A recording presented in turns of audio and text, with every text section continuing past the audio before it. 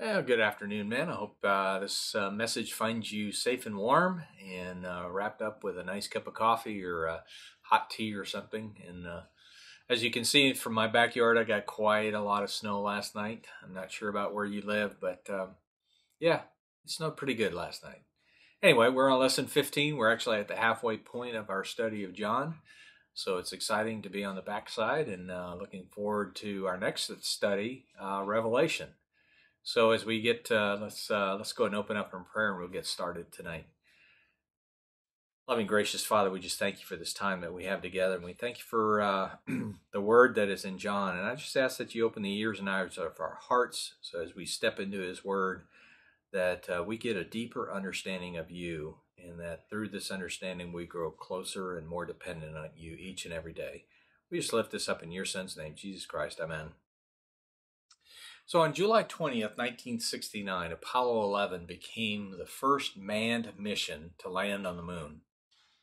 Between 1969 and 1972, the U.S. actually had 6 manned lunar landings. Despite all of this evidence, the astronauts' own testimony, pictures, videos, physical evidence of rocks, my dad believed it was all a hoax. He believed it was all a stunt that was staged and filmed in the desert somewhere.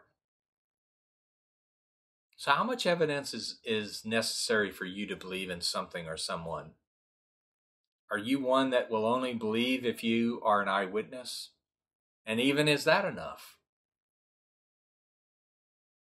Are you still looking for more evidence proving Jesus is who he says he is? In our lesson this week, we see the disciples, Mary and Martha, the Jewish religious leaders, all had a different understanding of Jesus. The disciples still didn't understand that Jesus was omniscient. He was all-knowing. Mary and Martha didn't completely understand that Jesus was omnipotent. He was all-powerful. And the Jewish religious leaders didn't understand that Jesus was sovereign. He was all-controlling. I'm pretty sure the disciples, Mary, Martha, and many others, after witnessing the miracle, left having a more complete understanding of who Jesus was. As we saw, others saw him as a threat and set their hearts to eliminate him. So our big idea tonight, Jesus has power and authority over all circumstances, including life and death.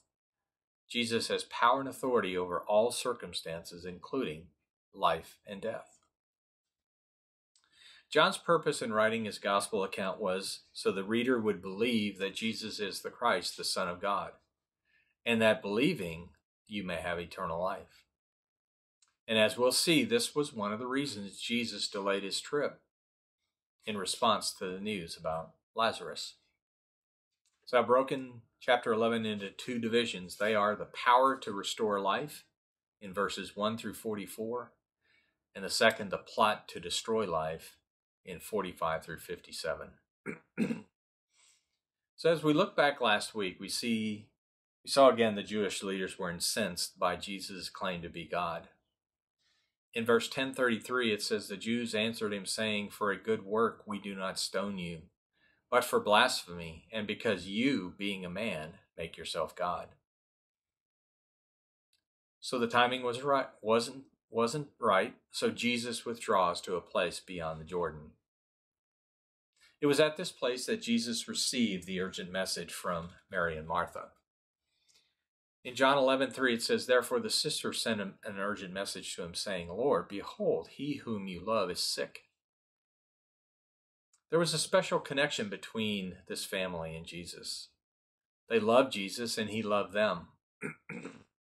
Some actually believe that the father of Mary and Martha and Lazarus was Simon the leper, that Jesus healed, that we read about that Jesus healed in Matthew 26 and Mark 14. While the message didn't ask for anything, they trusted that Jesus' heart would be stirred, and then they left the request in his hands. How often do I just lay a message at Jesus' feet? So many times I lay a message at Jesus' feet, but then I turn around and tell him how I want it fixed. I tend to forget that Jesus is omniscient and he's omnipotent. He knows what I'm going through. He knows how he's going to respond. I need to learn to trust him. So Jesus knew the message about Lazarus was coming. He knew the moment Lazarus became ill. He knew the situation was dire. He also knew what he was going to do. In verse 4, it says, when Jesus heard that, he said, this sickness is not unto death, but for the glory of God, that the Son of God may be glorified through it. Jesus, being God, knew that Lazarus was dying or had already passed away. But his love for the family and his desire to do God's will moved him to stay where he was for 2 more days. God had a purpose in delaying Jesus' response. It's hard to reconcile what we know in our head and what we want in our heart. Why are responses to our prayers and petition delayed or at times seem to go unanswered? It is during these times of struggle that God deepens and stretches our faith and our dependence in him. These moments build character, patience, and perseverance. When God doesn't answer our prayers in the ways we want, he's doing something greater that we can't yet understand. And this is where 2020 hindsight's so beautiful. When we look back, we can see how God orchestrated events and circumstances in order that he may be glorified, that all glory goes to him. So 2 days after receiving the message from Mary and Martha, Jesus said in verse 7, let us go to Judea again. We see, again, the disciples still didn't have a complete understanding of who they were rolling with. Can't you see the look on their face when Jesus said this? Are you kidding me? Lord, those guys, we go back in there, they're locked and loaded. They have the rocks piled up, they're ready. They tried to stone you before, and now you want to go back? How about we put this up for a vote, and the majority wins? They apparently didn't catch what he said about his life in John 10:18. No one takes it from me, but I lay it down myself. God was in control. Because the disciples were walking with Jesus, the light of the world, they too were safe under God's protective care until his purpose for them on earth was done. As we'll see in our second division, God's sovereign authority orchestrates circumstances and events to accomplish his will. It was God who set the time when Jesus would say, it is finished. When Jesus finally arrived, it says in verse 17 that he found that Lazarus had already been in the tomb 4 days. Most likely he was already dead when Jesus received the message. So why did he wait? Why does the timing matter?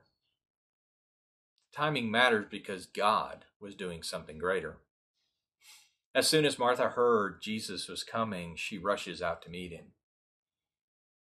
John 11:21-22 says, now Martha said to Jesus, Lord, if you had been here, my brother would not have died. But even now I know that whatever you ask of God, God will give you. Martha knew Jesus was special. She trusted that God listened to him. However, as you read about this exchange in verses 23-27, raising her brother back to life at that moment was not on her mind. When Jesus said, your brother will rise again, she responded, I know that he will rise again in the resurrection at the last day. Martha knew her scriptures, and she recalled the message of hope in the Old Testament. Daniel 12:1-2 says, everyone who is found written in the book, and many of those who sleep in the dust of the earth shall awake, some to everlasting life, some to shame and everlasting contempt. Jesus was taking Martha much, much deeper. And this is where we find his fifth I am statement. Verses 25-26, I am the resurrection and the life. He who believes in me, though he may die, he shall live. And whoever lives and believes in me shall never die. Do you believe this? As I said before, she knew Jesus was special, but at that moment, when she answered, yes, Lord, I believe that you are the Christ, the Son of God, who is to come into the world, her faith grew deeper and certainly more complete. She acknowledged that Jesus is the Messiah. He is the Son of God, and he's the one God promised would come into the world to save people from their sins. Everyone must answer this question that Jesus asked Martha. Who we believe Jesus is determines our destiny. I think Steve Benton summed it up so well on Saturday. Those born once will die twice, once physically and then spiritually. Those born twice may die only once physically. Those born once will die twice, once physically and then spiritually. Those born twice may die only once physically. So if I claim to be a Christian, how does my everyday life reflect that I've been born again, that I've been born twice? After making her confession of faith, Martha runs back to Mary. The teacher has come and is calling you. When Mary arrives, she falls at Jesus' feet and says the same thing as Martha. Lord, if you had been here, my brother would have died. And as Jesus looks around in verse 33, we read, therefore, when Jesus saw her weeping and the Jews who came with her weeping, he groaned in the spirit and was troubled. This phrase, he groaned in the spirit, is also used in verse 38. It's between 33 and 38 that we read the shortest verse in the Bible, 11:35. Jesus wept. So why did Jesus weep? He knew he was about to raise Lazarus from the dead. That was certainly something not to weep about. He certainly had compassion for Mary and Martha. They were grieving the loss of their brother, but they were about to experience great joy. So why did he weep? This is where reading different translations and even doing a word study brings a much, much deeper understanding. The Greek word used in verse 33 and 38 is embry mahomai. The meaning is to be moved with anger or to be moved with indignation. It's these different translations that you get these understandings, and I think the Message says it well. It says a deep anger welled up within him. But why? Why would seeing people mourn make him angry? Dr. Thomas Constable provides a great explanation. He says Jesus knew the misery that death inflicted on mankind and on the loved ones of those who die. The cause of all this misery, sin. Many of those who came with Mary were from Jerusalem, where he had encountered this stubborn unbelief. The sin of unbelief would result in the second death, spiritual, the source of eternal grief and mourning. Spiritual death will result in the source of eternal grief and mourning. So Jesus felt angry because he was face to face with the consequences of sin, and in particular, unbelief. So we're building to a climactic moment in verses 38 through 44, as everyone moved to the tomb. So in verses 39 through 40, Jesus said, take away the stone. Martha, the sister of him who was dead, said to him, Lord, by this time there's a stench, and for he has been dead 4 days. Jesus said to her, did I not say to you that if you would believe, you would see the glory of God? We now see the purpose of Jesus' delay. God's strategic timing set the stage to unveil and to reveal his identity, his divinity, The 4 days would prove without a doubt that Lazarus was dead. There was certainly no more hope. But Jesus was about to open their eyes to his omnipotence. Don't you know that as they rolled the stone away, Mary, Martha, and all the Jews and everyone around there were just holding their breath, anticipating the smell? And as they were just reeling, knowing that it was about to hit them, Jesus pauses and prays. Father, I thank you that you heard me, and I know that you always hear me, but because Of the people who are standing by, I said this, that they may believe that you sent me. Jesus came so people could believe, and that by believing, we would have life. Jesus showed that death doesn't have the final word. I am does. So after praying, Jesus calls out in a loud voice, Lazarus, come forth. So what great evidence and proof that Jesus is truly the Good Shepherd. Back in verses 10 through 10:27, it says, my sheep hear my voice and I know them, and they follow me. Lazarus heard the voice of Jesus and came out bound hand and foot with grave clothes. So this brings us to our first principle and applications for tonight. Jesus has the power and authority to give new life to dead hearts. Jesus has the power and authority to give new life to dead hearts. So how does Jesus' power over death offer me hope today? How does Jesus' power over death offer me hope today? And what fears about my death are calmed by faith, that I too will experience the power of resurrection. What fears about my death are calmed by faith, that I too will experience this power of resurrection. The doctrine for this week's lesson is resurrection. Jesus raising Lazarus from the dead is a preview of Jesus defeating death on the cross. It's also an indisputable display of his power and authority over life and death. Lazarus was raised back to life, not necessarily resurrected.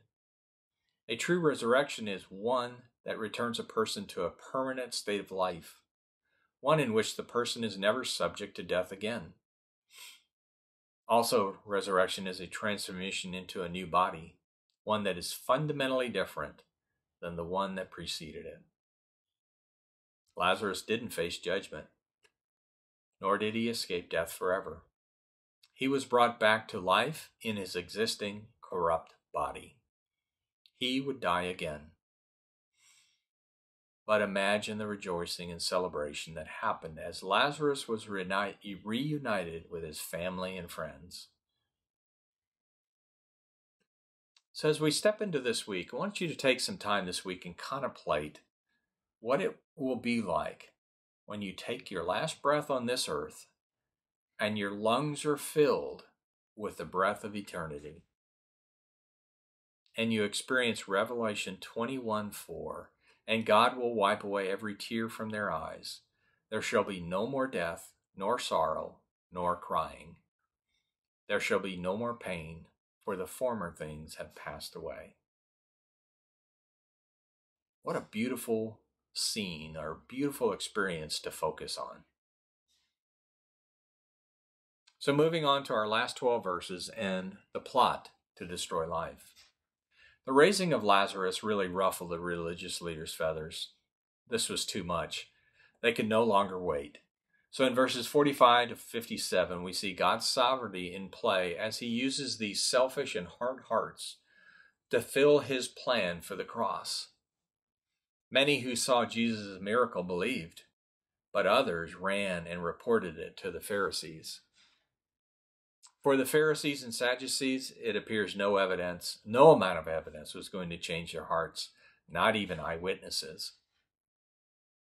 So in verse 47, we see, then the chief priests and the Pharisees gathered a council and said, what shall we do? For this man works many signs. If we let him alone like this, everyone will believe in him, and the Romans will come and take away both our place and our nation. You know, signs point the way to something or to someone. Jesus' signs did that. They were to help them recognize and believe the Messiah. However, even though they recognized the signs, they chose to reject the truth and discourage people from believing in Jesus. Jesus, though, was minimizing their influence, and he threatened their wealth. He threatened their perceived power and authority, and certainly was exposing their sham loyalty to Rome. Caiaphas the high priest spoke up and said, you know nothing at all, nor do you consider that it is expedient for us that one man should die for the people, and not that the whole nation should perish. He didn't even know what he was talking about. God gave him those words. They were oblivious to the fact that their plot to destroy was God using man's wicked plan to accomplish his will and to fulfill the promise he made in Genesis 3:15. God is sovereign, even using people's sin and wickedness to accomplish his redemptive plan and purpose.